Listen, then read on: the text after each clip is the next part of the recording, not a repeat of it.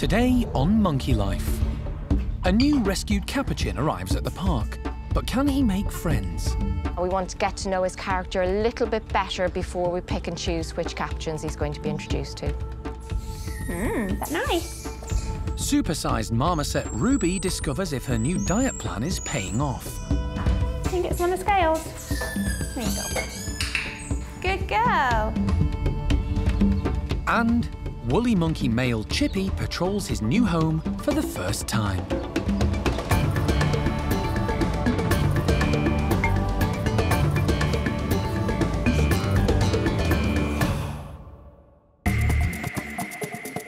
Monkey World in Dorset, buried deep in the English countryside, is the largest sanctuary of its kind on the planet. The team, led by Dr. Alison Cronin, rescue and rehabilitate abused and unwanted primates from all over the world. Smells a bit macaque in there, but yeah, we're good. The park provides a home for more than 250 monkeys and apes from 20 different species.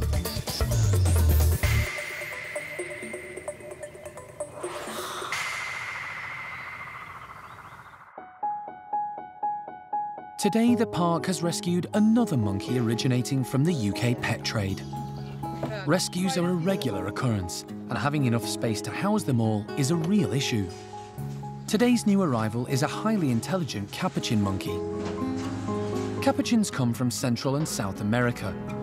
The park cares for 79 of them. 72 came from a medical research laboratory in Chile, and 7 from the UK pet trade. So this is Dino. We've just arrived back at the park, and he's a approximately 20-year-old male capuchin monkey that originally was confiscated as part of the pet trade from poor circumstances. Local police took him to a local zoo and wildlife park who couldn't keep him full term and were potentially going to put him down, and then found a private owner down the road who was prepared to take him. So Dino's been living as a pet monkey, if you will, at a private home in South Wales for pretty much all of his life, for 18 or more years. Bringing Dino to the park is just the first step. Now the real hard work begins for the primate care team. And they have a plan. Although he's lived with other capuchins in the past, he's been living alone for a while and needs companionship to thrive. Hopefully, we're gonna put him with a couple of other males. One of them, a male called Winslow, who's been ousted from his group. Winslow is one of the former laboratory monkeys and has been living at the park since 2008. He was a dominant male leading a troop of 17 monkeys, but was recently ousted and badly injured by his own group. He had to be removed for his own safety, and since then, he's been living alone. With Winslow in a room close by, Dino is being given some time to get used to his new surroundings. Although rescued from the pet trade, Dino was one of the lucky monkeys that was kept well. And as he's in good condition for an old boy, the team have high hopes for him. He seems to be settling in quite well, actually. He's very inquisitive, so he's wandered around everywhere and checked everything out. He seems quite happy. A little bit nervous because it is a new surrounding and there's lots of new people and there's new sights and new sounds. He's eating well, which is always a very good sign. After some settling in time, Dino's doing so well, the team decide to introduce him to Winslow. This is an important moment for Dino. Winslow's a big male who exudes confidence, and he doesn't hesitate going straight in. Dino observes from the comfort of his basket. But he soon heads down to get a closer look at his new roommate. Winslow thoroughly checks out his new surroundings, ignoring Dino for the moment. Then, to give them some extra space, they're given the opportunity to go outdoors. But that's another big step, and Dino is tentative.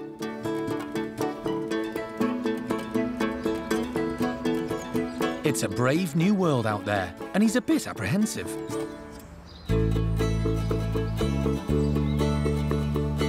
But with a chance to get out in the sun, his curiosity gets the better of him, and he can't resist exploring. Within minutes, he gets over his nerves and climbs around confidently. And Winslow seems to be having fun too.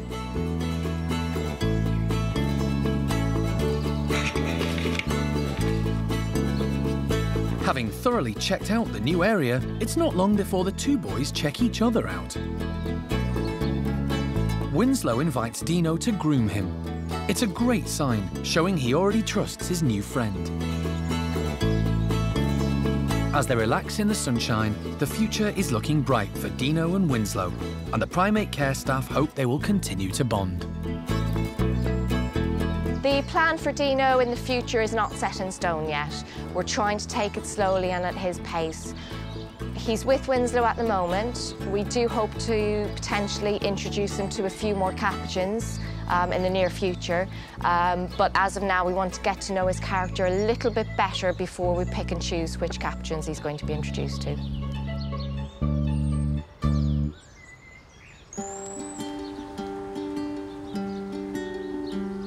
It's weigh-in day for two other new pals at the park. Ruby, the largest marmoset,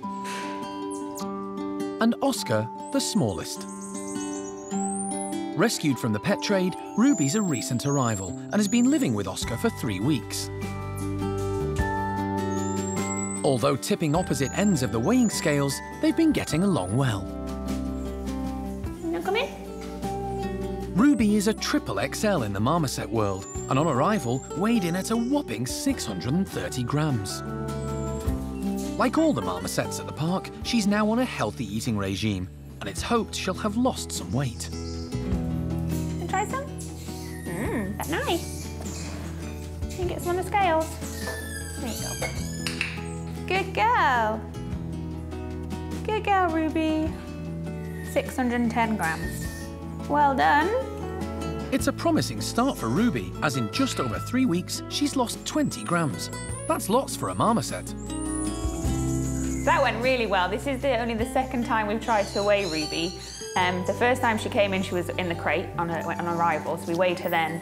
And then I've tried once previously and she came nowhere near the scales, so this is really good. You heard me click when she was sat on the scales. The clicker acts as a bridge to let them know they're doing the correct behaviour, and then we can give them the food reward afterwards. Oscar. Good boy. You gonna go down? Good boy. You can do it. Be brave. We weigh all our marmosets monthly, generally the first or second of the month, and then if we're worried about anyone, either because they're a bit too high or they've lost a bit of weight, then we'll weigh them every 2 weeks as well. We keep regular checks, and as you can see, they fit perfectly onto the scale, so it's pretty easy to weigh them. I'm not looking.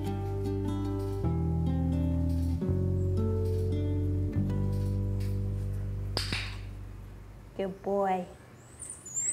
How cute he is. 260 grams today. Oscar may weigh less than half of Ruby, but the team aren't worried. He's a healthy weight for his small size. Although at opposite ends of the scale, with the nutritious food the team prepare, they should both stay on track. This is just a different way of presenting their food. We could just put it in a bowl every day in their house, all chopped up into little marmoset mouth-sized pieces, but it's just a bit repetitive and boring, so we want to try and give them different methods of feeding, and also they have to work harder to get this kind of food. It's on a kebab, so they'll have to climb down and they'll have to take big bites out of it instead of just having a mouth-sized piece. So it's just something a bit more interesting for them, and just increase their activity levels, really. With the hanging fruit challenge in place, Ruby is first out, quickly followed by Oscar. Ruby calls out to her friend, then heads straight for the kebabs. What is that, Ruby? Whoa, delicious.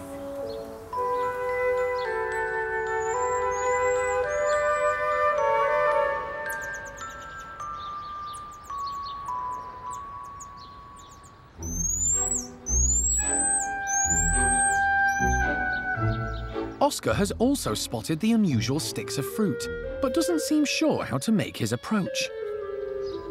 It'll take some time for them to eat breakfast, but it's a great enrichment activity and a good way for the marmosets to pass the time. And for such a large lady, Ruby shows remarkable agility as she attacks the fruit from above.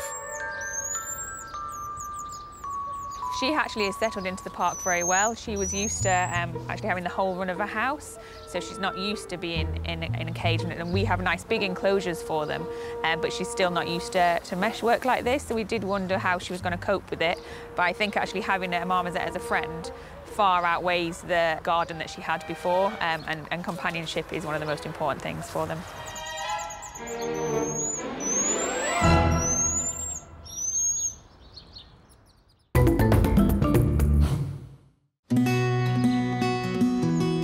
It's an exciting day for the woolly monkeys who live at the park's forest enclosure. Alpha male Chippy recently moved groups, and he's now been introduced to all his new ladies and their children, and has settled in well. Everyone seems quite happy that he's there. Everyone's gone and approached him. There's been lots of snuffling and affection going on between him and the ladies. The kids have been up to him. Lucas, one of the youngsters, has actually been climbing all over him, going on his head, having a bit of a play with him. So all real positive interactions so far. Today, the whole group are going outside together for breakfast. It's the first time Chippy will have seen the forest enclosure, and it's very different to what he's been used to with the barn woolies.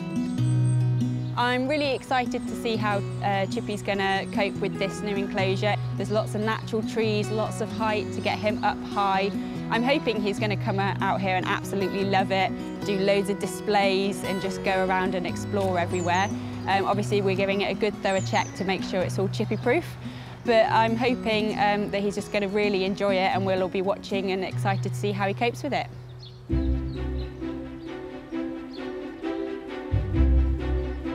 Chippy literally bounces with joy to be outside and quickly tucks into breakfast.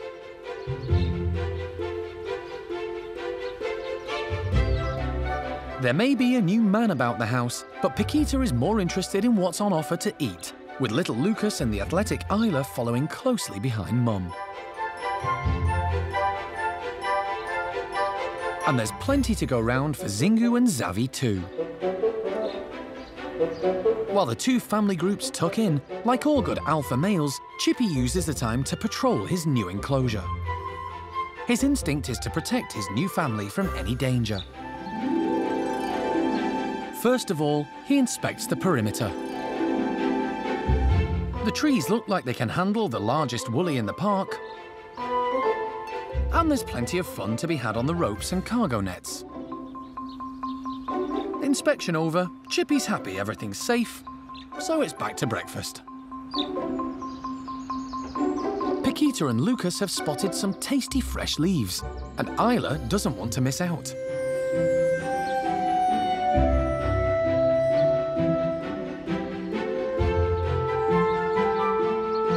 The youngest member of the group is now 3 weeks old. The daughter of Zingu and sadly departed Oscar, the team have now given her a name, Olivia. Chippy's been really good with the youngsters in the group.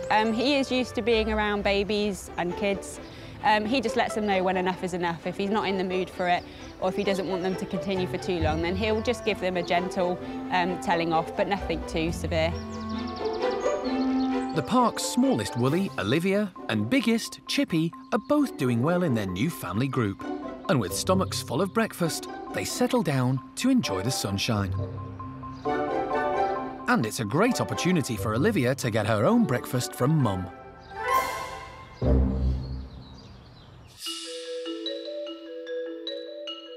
Over at the Bachelor Chimps, there's been a happy transformation.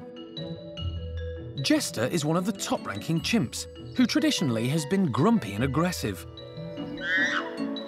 Together with his half-brother Buxom, they've been a pair of bully boys towards other chimps, and even the primate care team. But that's changed recently, and it seems it might be linked to something that's been bothering Jester.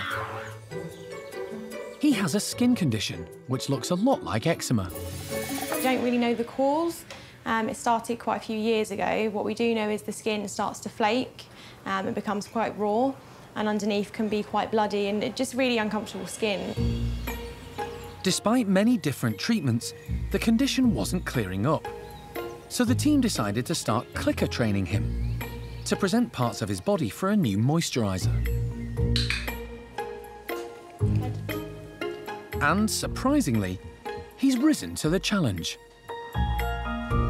He's a very intelligent chimp and he'll pick a behaviour up within sometimes a few sessions. We've had, for example, teach him to present his thumbs. That only took about 10 minutes.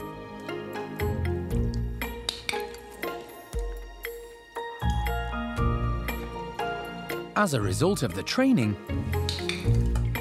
they're now able to apply medicated moisturiser directly to the sore spots and catch new outbreaks before they get too bad. So it just means rather than having a sore sitting, say, on his shoulder and it being there for a few weeks while we wait for the medication to take care of it, it means we can directly treat it within a few hours of spotting it. And in turn, Jester's much more comfortable as well. Jester will present his thumbs, neck, and even his bottom for treatment. But the added benefit is that as his skin has improved, so has his temper. Jester is probably one of our chimps that up until recently wasn't trained particularly. Mainly, he had a few key behaviours, but he didn't know very much, and that was mainly because he was known to be a fairly aggressive chimp, particularly towards people. What we've found since we've sort of took him a bit to one side and looked at him a bit closer and really started working really closely with him and trying to get more behaviours out of him, we found that he's actually a very intelligent chimp, and actually the aggressiveness isn't necessarily that he's aggressive towards people. The more moisturising the team do, the more comfortable and chilled Jester seems to be. He's certainly enjoying the extra attention, and it's possible his painful skin was a contributing factor in his belligerence. It's difficult to say whether how he was behaving before is to do with the fact that maybe he wasn't getting what he wanted from the primate care staff, or whether it was because he was a bit uncomfortable with his skin, or whether it's just a case that the training is challenging him that little bit more. We can't really say for definite, but his behaviour is definitely better. Boy. Although he still needs to work on his manners.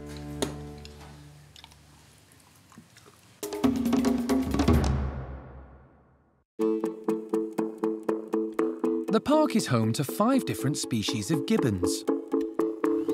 There's Paul, the agile gibbon,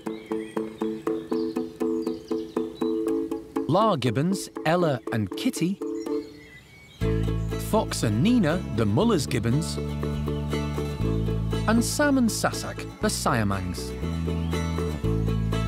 And then there's 13 golden-cheeked gibbons.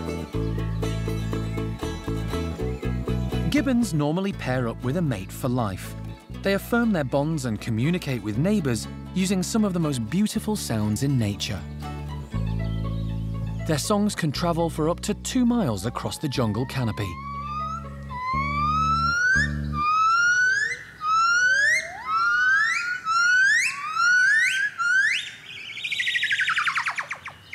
Golden-cheeked gibbons are found in Vietnam, Laos and Cambodia, and they're endangered in the wild. The park is part of the European breeding programme for this species, and the biggest group here is Peanut's family. And this morning, there's a delicacy awaiting them. The care staff have dotted colourful camellia flowers around for them to find. Gibbons are at home in the treetops, where they find their food, so to mimic natural feeding behaviour, some of the flowers are hoisted up high. They're a rare treat for the gibbons, who spend most of their time eating fruit.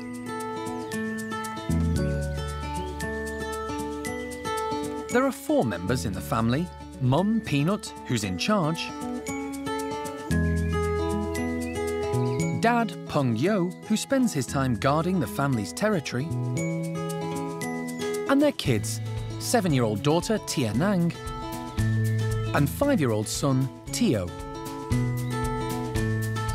This family group love life in their lofty surroundings.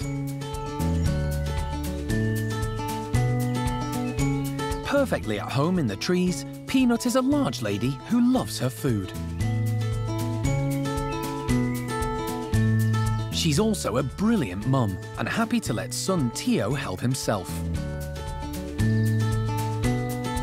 Although he's reluctant to try the flowers and opts for something he knows, a juicy apple slice. Daughter Tia Nang opts for blooms placed on a lower level.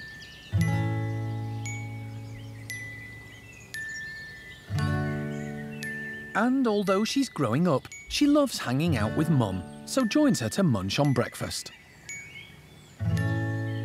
Meanwhile, carefree Tio has plenty of time to play.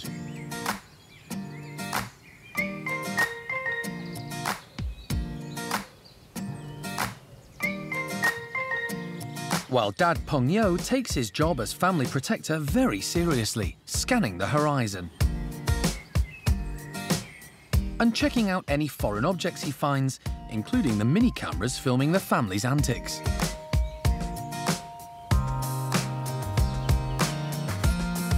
Tia Nang discovers the elevated feeder, but decides she's had enough flowers for one day. But Peanut, true to form, just can't get enough. While the kids stop for some time out,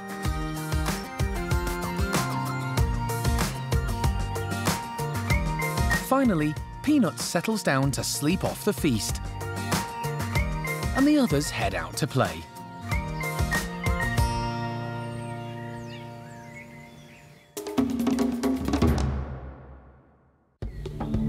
Next time on Monkey Life, shocking news from Hananya's chimp group. Tico just laid down on the platform. We now know that she had a heart attack. Run! Turn back! And Tuan's orangs have no problem solving a food puzzle.